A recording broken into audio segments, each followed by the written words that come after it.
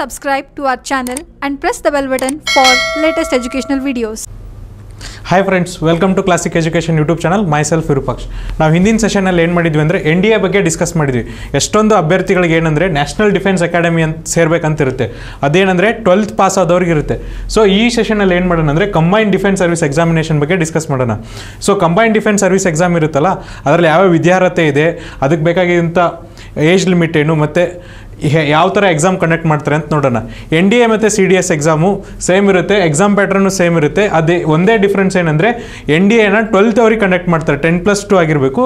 CDS exam ಬಂದುಬಿಟ್ಟು degree ಆದವ್ರಿಗೆ ಮಾಡಿರ್ತಾರೆ. So ನೋಡ್ಕೊಂಬರೋಣ ಏನೇನಿರುತ್ತೆ ಅಂತ.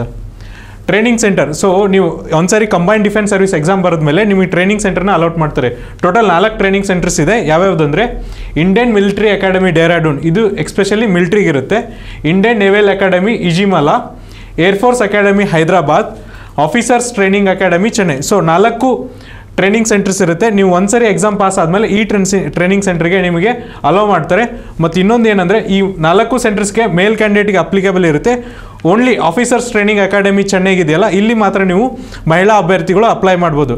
NDAದಲ್ಲಿ ಏನಿತ್ತಂದರೆ ಓನ್ಲಿ ಮೇಲ್ ಕ್ಯಾಂಡಿಡೇಟ್ಸ್ ಅಪ್ಲೈ ಮಾಡ್ತಿದ್ರು. ಬಟ್ CDS ಅಲ್ಲಿ ಏನಂದರೆ ಫಿಮೇಲ್ಸು ಮಾಡ್ಬೋದು. ಬರೀ ಯಾವುದಕ್ಕಂದರೆ ಆಫೀಸರ್ಸ್ ಟ್ರೈನಿಂಗ್ ಅಕಾಡೆಮಿ ಚೆನ್ನೈಗೆ ನೀವು ಅಪ್ಲಿಕೇಬಲ್ ಮಾಡ್ಬೋದು. ಸೊ ನೆಕ್ಸ್ಟ್ ಎಜುಕೇಷನ್ ಕ್ವಾಲಿಫಿಕೇಷನ್ ಏನಿರಬೇಕು ವಿದ್ಯಾರ್ಹತೆ ಅಂದರೆ for IMR and officers training academy Chennai degree of A recognised university or equivalent. So ನೀವು ಇಂಡಿಯನ್ ಮಿಲಿಟರಿ ಅಕಾಡೆಮಿ ಅಥವಾ ಆಫೀಸರ್ಸ್ ಟ್ರೈನಿಂಗ್ ಅಕಾಡೆಮಿ ಚೆನ್ನೈಗೆ ಅಪ್ಲೈ ಮಾಡ್ತಿದ್ರೆ ನಿಮಗೆ ಯಾವುದಾದ್ರೂ ಒಂದು ಪದವಿ ಹೊಂದಿದ್ರೆ ಸಾಕು, ನೀವು ಅಪ್ಲೈ ಮಾಡ್ಬೋದು. For Indian naval academy degree in engineering from A recognised university or institute. So ನೀವು ಇಂಡಿಯನ್ ನೇವಲ್ ಅಕಾಡೆಮಿ ಇಜಿಮಾಲ ಅಪ್ಲೈ ಮಾಡಿದ್ರೆ ನೀವು engineer ಪದವೀಧರರಾಗಿರಬೇಕು. For air force academy degree of A recognised university with physics and mathematics at 10+2 level R bachelors engineering. So ನೀವೇನಾದರೂ ಏರ್ಫೋರ್ಸಿಗೆ ಹಾಕಬೇಕಾದ್ರೆ ನೀವೇನು ಮಾಡಿರ್ಬೇಕಂದ್ರೆ 10+2 ಅಲ್ಲಿ physics ಮತ್ತು ಮ್ಯಾಥಮೆಟಿಕ್ಸ್ನ ತೊಗೊಂಡಿರಬೇಕು. ಆಮೇಲೆ ಏನಂದರೆ ಅಥವಾ ನೀವು ಇಂಜಿನಿಯರ್ ಡಿಗ್ರಿ ಮಾಡಿದ್ರು ಎಲಿಜಿಬಲ್ ಆಗ್ತೀರಾ. ಸೊ ಇಲ್ಲಿ ಏನಂದರೆ ಆರ್ಟ್ಸು ಮಾಡಿದವ್ರಿಗೆ ನೀವು IMAಗಾದರೂ ಅಪ್ಲೈ ಮಾಡ್ಬೋದು ಅಥವಾ ಆಫೀಸರ್ಸ್ ಟ್ರೈನಿಂಗ್ ಅಕಾಡೆಮಿಗಾದರೂ ಅಪ್ಲೈ ಮಾಡ್ಬೋದು. ಅಲ್ಲಿ ಬೇರೆ ಯಾವುದು ಸೈನ್ಸ್ ಸ್ಟ್ರೀಮಿಗೆ ಇರಲ್ಲ. ಬಟ್ ಇಂಡಿಯನ್ ನೇವಲ್ ಅಕಾಡೆಮಿ ಮತ್ತು ಏರ್ಫೋರ್ಸ್ ಅಕಾಡೆಮಿಗೆ ಏನಂದರೆ ಇಲ್ಲಿ ಎಸ್ಪೆಷಲಿ ಸೈನ್ಸ್ ಗ್ರ್ಯಾಜುಯೇಟ್ಸ್ಗೆ ಭಾಳ ಪ್ರಿಫರೆನ್ಸ್ ಕೊಡೋದ್ರಿಂದ ನೀವು ಇಂಜಿನಿಯರಿಂಗ್ ಮಾಡಿರಬೇಕು. ಜೊತೆಗೆ ಗ್ರ್ಯಾಜುಯೇಟ್ಸ್ 10+2 ಅಲ್ಲಿ ಏನಾಗಿರ್ಬೇಕಂದ್ರೆ ನೀವು ಫಿಸಿಕ್ಸ್ ಮತ್ತು ಮ್ಯಾಥಮೆಟಿಕ್ಸ್ನ ಮಾಡಿರಬೇಕಾಗ್ತದೆ. Candidates who are studying in the finals year or semester degree course and have yet to pass the final degree examination can also apply, provided candidate should not have any present backlog up to the last semester or year for which result have to be cleared. So ಏನಂದರೆ ನೀವು final semester ಇರ್ತೀರಾ, final year ಇರ್ತೀರಾ, ಆ ಥರದವ್ರು apply ಮಾಡ್ಬೋದಾ ಅಂತ ಕೇಳಿದ್ರೆ ಆ ಥರದವರು apply ಮಾಡ್ಬೋದು. ಏನಂದರೆ ಅವರು ಅಪ್ ಟು ಫೈನಲ್ ಸೆಮಿಸ್ಟರ್ ಅಥವಾ ಡಿಗ್ರಿವರೆಗೆ ಏನಂದರೆ ಯಾವುದೇ ಬ್ಯಾಕ್ಲಾಗ್ ಇಟ್ಕೊಂಡಿರಬಾರ್ದು. ಯಾವುದೇ ಬ್ಯಾಕ್ಲಾಗ್ ಇಲ್ಲದೆ ಅವರು ಡಿಗ್ರಿನ ಫೈನಲ್ ಇಯರ್ ಮಟ್ಟ ಬಂದಿದ್ದರೆ ಅಂಥವರು ಈ ಹುದ್ದೆಗೆ ನೀವು ಅಪ್ಲೈ ಮಾಡ್ಬೋದಾಗಿದೆ. ಸೊ ಏಜ್ ಲಿಮಿಟ್ ಏನಿದೆ ನೋಡ್ರಿ. For Indian military academy age limit ಎಷ್ಟಿದೆ ಅಂದರೆ 19ರಿಂದ 24 ವರ್ಷ ಇದೆ.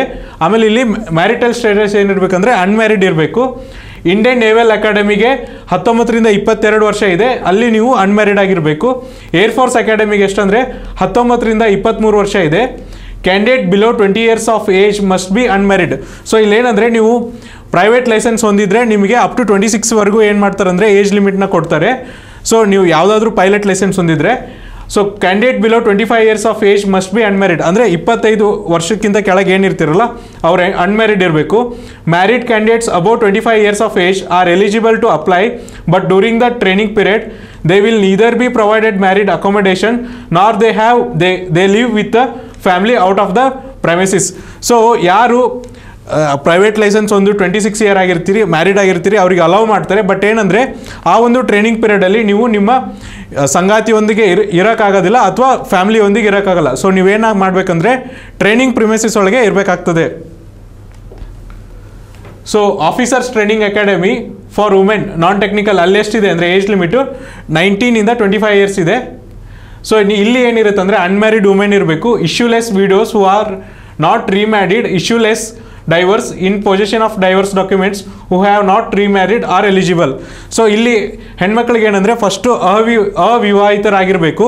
ಇನ್ ಕೇಸ್ ಮದುವೆ ಆಗಿದ್ದು ನೀವು ವಿಧವೆಯರಾಗಿದ್ದರೆ ಅವ್ರಿಗೆ ಯಾವುದೇ ಥರನಾದಂಥ ವಿವಾದಗಳಿರಬಾರ್ದು. ಮತ್ತು ನೀವು ಡೈವರ್ಸ್ಡ್ ವುಮನ್ ಆಗಿದ್ರು ಕೂಡ ಅಲ್ಲಿ ಯಾವುದೇ ಥರವಾದ ವಿವಾದಗಳಿರಬಾರ್ದು. ಆಮೇಲೆ ನೀವು ಡೈವರ್ಸ್ ಡಾಕ್ಯುಮೆಂಟ್ನ ಸಬ್ಮಿಟ್ ಮಾಡಬೇಕಾಗ್ತದೆ. Officers training academy SSC course for men, ಅಲ್ಲಿ ಎಷ್ಟು ಏಜ್ ಲಿಮಿಟ್ ಇದೆ ಅಂದರೆ 19ರಿಂದ 25 ವರ್ಷ ಏಜ್ ಲಿಮಿಟ್ ಇದೆ. ಅಲ್ಲಿ ಸ್ಟೇಟಸ್ ಏನಂದರೆ ಅನ್ಮ್ಯಾರಿಡ್ ಸ್ಟೇಟಸ್ ಇರುತ್ತೆ. ಸೊ ಫೀಸ್ ಎಷ್ಟಿದೆ ನೋಡ್ರಿ. Candidates R required to pay a fee of 200 rupees either by depositing the money in any branch of the SBI by cash or by using net banking facility of State Bank of India or by using Visa, Master, RuPay, Credit or Debit card. So ಇಲ್ಲಿ ನಿಮಗೆ ಸಾಮಾನ್ಯ ಅಭ್ಯರ್ಥಿಗಳಿಗೆ ಏನಂದರೆ 200 ರೂಪಾಯಿ fees ಇರುತ್ತೆ. ಅದನ್ನು ನೀವು ಯಾವ ಥರ ಡೆಪಾಸಿಟ್ ಮಾಡಬೇಕಂದ್ರೆ ನೀವು ಆನ್ಲೈನನ್ನು ಪೇ ಮಾಡ್ಬೋದು, ಆಫ್ಲೈನದು ಪೇ ಮಾಡ್ಬೋದು. ನೀವು ಆಫ್ಲೈನ್ ಪೇ ಮಾಡ್ತೀನಂದರೆ ಯಾವುದಾದ್ರೂ SBI ಬ್ಯಾಂಕಿಗೆ ಹೋಗಿ ಕ್ಯಾಶ್ನ ಡೆಪಾಸಿಟ್ ಮಾಡಬೇಕಾಗ್ತದೆ. ಅದೇ ನೀವು ಆನ್ಲೈನ್ ಮಾಡ್ತೀರಂದರೆ SBI ಬ್ಯಾಂಕ್ದು ನೆಟ್ ಬ್ಯಾಂಕಿಂಗ್ ಫೆಸಿಲಿಟಿ ಅಥವಾ ವೀಸಾ, ಮಾಸ್ಟರ್, ರೂಪೇ, ಕ್ರೆಡಿಟ್ ಅಥವಾ ಡೆಬಿಟ್ ಕಾರ್ಡ್ ಯೂಸ್ ಮಾಡಿಕೊಂಡು ನೀವು ಪೇಮೆಂಟ್ನ ಮಾಡ್ಬೋದು. Female SC ST candidates R exempted from payment of fees. So ಇಲ್ಲಿ ಏನಂದರೆ ಮಹಿಳೆಯರು ಮತ್ತು SC ST ಅಭ್ಯರ್ಥಿಗಳಿಗೆ ಯಾವುದೇ ಥರನಾದಂಥ ಫೀಸ್ ಇರಲ್ಲ. ಎಕ್ಸಾಮಿನೇಷನ್ ಸೆಂಟರ್, ಇಲ್ಲಿ ಇಷ್ಟೊಂದು ಎಕ್ಸಾಮಿನೇಷನ್ ಸೆಂಟರ್ ಇದೆ ಆಲ್ ಓವರ್ ಇಂಡಿಯಾ. ಕರ್ನಾಟಕದಲ್ಲಿ ಎಲ್ಲಿ ಎಕ್ಸಾಮಿನೇಷನ್ ಸೆಂಟರ್ ಇರುತ್ತೆ ಅಂದರೆ ಒಂದು ಬೆಂಗಳೂರಿಗೆ ಇರುತ್ತೆ, ಮತ್ತೊಂದು ಧಾರವಾಡದಲ್ಲಿ ಇರುತ್ತೆ. ಸೊ ಈ ಎಕ್ಸಾಮ್ನ ಬೆಂಗಳೂರು ಮತ್ತು ಧಾರವಾಡದಲ್ಲಿ ಕಂಡಕ್ಟ್ ಮಾಡ್ತಾರೆ. So scheme of the examination for admission to the Indian military academy, Indian naval academy and air force academy. So ಈ ಮೂರು ನೀವು ಅಕಾಡೆಮಿಗೆ ಹೋಗ್ತಿದ್ರೆ ನಿಮಗೆ ಇಲ್ಲೊಂದು ಸಿಲೆಬಸ್ ಸೇಮ್ ಇರುತ್ತೆ. ನೆಕ್ಸ್ಟು ಆಫೀಸರ್ಸ್ ಟ್ರೈನಿಂಗ್ ಅಕಾಡೆಮಿಗೆ ಹೋಗ್ತಿದ್ರೆ ಅಲ್ಲೊಂದು ಸಿಲೆಬಸ್ ಸೇಮ್ ಇರುತ್ತೆ. ಇಲ್ಲಿ ಏನು ಸಬ್ಜೆಕ್ಟ್ ಇರುತ್ತೆ ಅಂದರೆ ಇಂಗ್ಲೀಷ್ ಇರ್ತದೆ, ಜನರಲ್ ನಾಲೆಜ್ ಇರ್ತದೆ, ಎಲಿಮೆಂಟ್ರಿ ಮ್ಯಾಥಮೆಟಿಕ್ಸ್ ಇರುತ್ತೆ, ಆಮೇಲೆ SSC ಟೆಸ್ಟ್ ಆರ್ ಇಂಟರ್ವ್ಯೂ ಇರುತ್ತೆ, ಸರ್ವಿಸ್ ಸೆಲೆಕ್ಷನ್ ಬೋರ್ಡ್ ಟೆಸ್ಟ್ ಅಥವಾ ಇಂಟರ್ವ್ಯೂ ಇರುತ್ತೆ. ಸೊ ಇಂಗ್ಲೀಷಲ್ಲಿ ನಿಮಗೆ 120 ಕ್ವಶನ್ಸ್ ಇರುತ್ತೆ, 2 ಅವರ್ ಡ್ಯೂರೇಷನ್ ಇರುತ್ತೆ, ಮ್ಯಾಕ್ಸಿಮಮ್ ಮಾರ್ಕ್ಸು 100 ಇರುತ್ತೆ. ಇಲ್ಲಿ ಪರ್ ಕ್ವಶನಿಗೆ ಎಷ್ಟಿರುತ್ತೆ ಅಂದರೆ 0.833 ಮಾರ್ಕ್ಸ್ ಬರುತ್ತೆ. ಇಲ್ಲಿ 1/3 ನೆಗೆಟಿವ್ ಇರೋದ್ರಿಂದ ನೀವು ಒಂದು ಉತ್ತರನೂ ರಾಂಗ್ ಮಾಡಿದರೆ ನಿಮ್ಮ ಸರಿ ಉತ್ತರದಿಂದ 0.27 ಮಾರ್ಕ್ಸ್ನ ಕಟ್ ಮಾಡ್ತಾರೆ. ಜನರಲ್ ನಾಲೆಜಲ್ಲಿ ಎಷ್ಟು ಮಾರ್ಕ್ಸ್ ಇರುತ್ತೆ ಅಂದರೆ ಎಷ್ಟು ಕ್ವಶನ್ಸ್ ಇರುತ್ತೆ ಅಂದರೆ 120 ಕ್ವಶನ್ಸ್ ಇರುತ್ತೆ, ಡ್ಯೂರೇಷನ್ 2 ಅವರ್ ಇರುತ್ತೆ. ಇಲ್ಲಿ ಕೂಡ ನಿಮಗೆ 100 ಮಾರ್ಕ್ಸ್ ಇರುತ್ತೆ. ಸೊ ಇಲ್ಲಿ ಒಂದು ಕ್ವಶನಿಗೆ ನಿಮಗೆ 0.833 ಮಾರ್ಕ್ಸ್ ಕೊಡ್ತಾರೆ. ನೀವು ಒಂದು ನೆಗೆಟಿವ್ ಉತ್ತರ ಕೊಟ್ಟರೆ 1/3 ಕಟ್ ಆಗುತ್ತೆ. ಅಗೇನ್ 0.27 ಮಾರ್ಕ್ಸ್ನ ಕಟ್ ಮಾಡ್ತಾರೆ. ಎಲಿಮೆಂಟ್ರಿ ಮ್ಯಾಥಮೆಟಿಕ್ಸಲ್ಲಿ ಏನಂದರೆ 100 ಕ್ವಶನ್ಸ್ ಇರುತ್ತೆ, 2 ಅವರ್ ಡ್ಯೂರೇಷನ್ನು, ನಿಮಗೆ ಮ್ಯಾಕ್ಸಿಮಮ್ ಮಾರ್ಕ್ಸ್ 100 ಇರುತ್ತೆ. ಸೊ ಒಂದು ಕ್ವಶನಿಗೆ 1 ಮಾರ್ಕ್ಸ್ ಬರುತ್ತೆ. ನೆಗೆಟಿವ್ ತೊಗೊಂಡ್ರೆ 0.33 ಮಾರ್ಕ್ಸ್ನ ಕಟ್ ಮಾಡ್ತಾರೆ.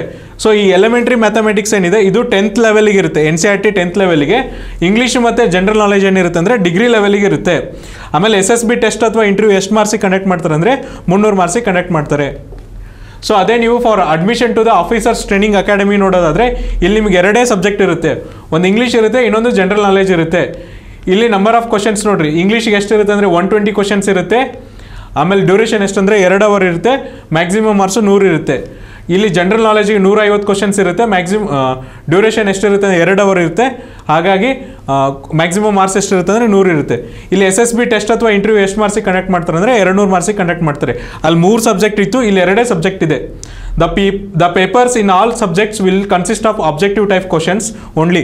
ಸೊ ಇವೆಲ್ಲ ಪೇಪರ್ ಏನಂದರೆ ಮಲ್ಟಿಪಲ್ ಚಾಯ್ಸ್ ಕ್ವಶನ್ಸ್ ಇರುತ್ತೆ. The question papers of general knowledge and elementary mathematics will be set in bilingually in Hindi as well as English. So ಇಂಗ್ಲೀಷ್ನ ಬಿಟ್ಟು ಬೇರೆ ಉಳಿದಂಥ ಪೇಪರ್ಗಳನ್ನ ಏನು ಮಾಡ್ತಾರೆ ಅಂದರೆ ಹಿಂದಿ ಅಥವಾ ಇಂಗ್ಲೀಷ್ ಭಾಷೆಯಲ್ಲಿ ಸೆಟ್ ಮಾಡ್ತಾರೆ. ಭಾಳ ಜನಕ್ಕೆ ಡೌಟ್ ಇರುತ್ತೆ, ಸರ್ ಕನ್ನಡದಲ್ಲಿ ಇರುತ್ತೆ ಅಂತ. ಕನ್ನಡದಲ್ಲಿ ಇರಲ್ಲ. ಈ ಎಕ್ಸಾಮ್ಗಳು ಯಾವ ಭಾಷೆಯಲ್ಲಿ ಇರುತ್ತೆ ಅಂದರೆ ಹಿಂದಿ ಅಥವಾ ಇಂಗ್ಲೀಷಲ್ಲಿ ಮಾತ್ರ ಇರುತ್ತೆ. ನೀವು ಇಂಗ್ಲೀಷ್ ಎಕ್ಸಾಮಿಗೆ ಓನ್ಲಿ ಇಂಗ್ಲೀಷಲ್ಲಿ ಇರುತ್ತೆ, ಉಳಿದ ಸಬ್ಜೆಕ್ಟಿಗೆ ಏನಂದರೆ ಹಿಂದಿ ಅಥವಾ ಇಂಗ್ಲೀಷಲ್ಲಿ ಪ್ರಿಂಟ್ ಮಾಡ್ತಾರೆ. So syllabus of the examination ಇಂಗ್ಲೀಷಿಗೆ ಏನಿರುತ್ತೆ ನೋಡ್ರಿ, ಇಂಗ್ಲೀಷ್ನ 0-1 ಅಂತ ಕೋಡ್ ಮಾಡ್ತಾರೆ. The question paper will be design to the test candidates understanding of English and the workman like use of words. So ಇಲ್ಲಿ ಇಂಗ್ಲೀಷ್ ಏನಿರುತ್ತೆ ಅಂದರೆ ಬೇಸಿಕ್ಸ್ ಇರುತ್ತೆ. ನೀವು ಎಷ್ಟು ಇಂಗ್ಲೀಷ್ನ ಅಂಡರ್ಸ್ಟ್ಯಾಂಡ್ ಮಾಡಿದ್ದೀರಾ ಅನ್ನೋದಕ್ಕೆ ಏನು ಮಾಡ್ತಾರೆ ಅಂದರೆ ಇಂಗ್ಲೀಷ್ನ ಟೆಸ್ಟ್ ಮಾಡ್ತಾರೆ. ಜನರಲ್ ನಾಲೆಜ್ ಪೇಪರ್ನ 0-2 ಅಂತ ಕೋಡ್ ಮಾಡಿರ್ತಾರೆ. ಅದಕ್ಕೇನು ಸಿಲೆಬಸ್ ಇರುತ್ತೆ ಅಂದರೆ general knowledge including the knowledge of current events of such matters of every day observation and experience in their scientific aspect as may be accepted of an educated person who has not made a special study of any scientific subject. So ಇಲ್ಲೇನೆಂದರೆ day to day current affairs ಕೇಳ್ತಾರೆ. ಯಾವುದೇ ಸ್ಪೆಷಲೈಟು scientific event ಮೇಲೆ ಕೇಳಲ್ಲ, ನಿಮಗೆ ಅಷ್ಟು ಕೇಳಲ್ಲ, day to day ಇರುತ್ತೆ, ನಾರ್ಮಲಾಗಿ ಕೇಳ್ತಾರೆ. The paper will also include the questions on history of India, geography of nature which candidate should be able to answer without special study. So ಇಲ್ಲಿ ಹಿಸ್ಟ್ರಿ ಮತ್ತು ಜಿಯೋಗ್ರಫಿ ಸಬ್ಜೆಕ್ಟು ಇನ್ಕ್ಲೂಡ್ ಆಗಿರುತ್ತೆ. ಅವೇನಂದರೆ normal ಆಗಿರುತ್ತೆ, ಯಾವುದೇ special study ಬೇಕಾಗಿರಲ್ಲ.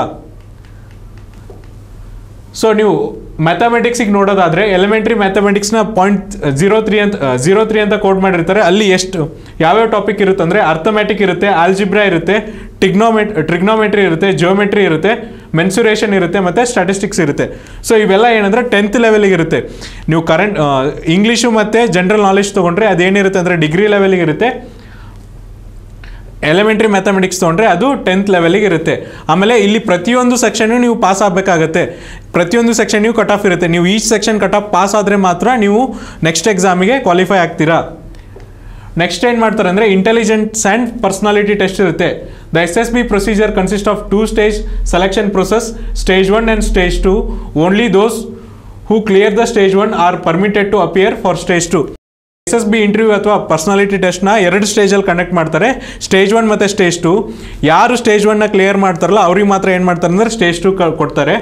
Stage 1 comprises of officers intelligent rating, tests R picture perfection, description test.